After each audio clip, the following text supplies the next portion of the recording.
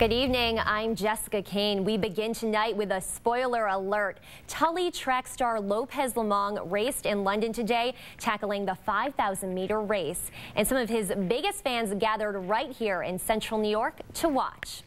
Nico Tamarine was there and joins us now to tell us about that show of support and how Lomong did. Hi, Nico. Hey there, Jessica. Yeah, that show of support, you see it in the monitor here behind me. It was unbelievable, the atmosphere there. It seemed like the entire village of Tully came out to support a hero who calls New York home. And just listen to the reaction here.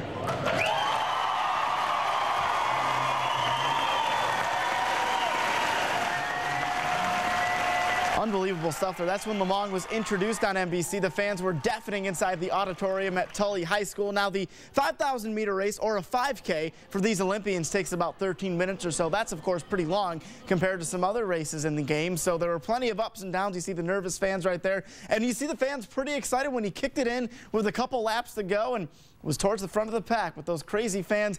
Once again, as reality set it in the final lap, of course, they were subdued a little bit. The spoiler alert here, Lomong would not medal and actually finished 10th. The fans began to applaud at the end because no matter what place he's in, Lomong has made all of Central New York proud.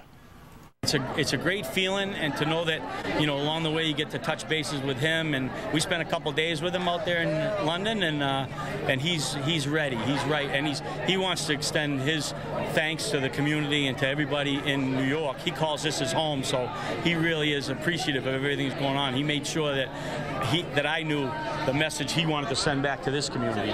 So he's gaining all the way along in his professionalism, in his strategy, and his mindset about how he approaches the race. And I think 4 years from now, you're going to see a different guy in Rio. So there you have it. Tully High School track coach Jim Pachi thinks that Lomong will be back in 4 years in Rio.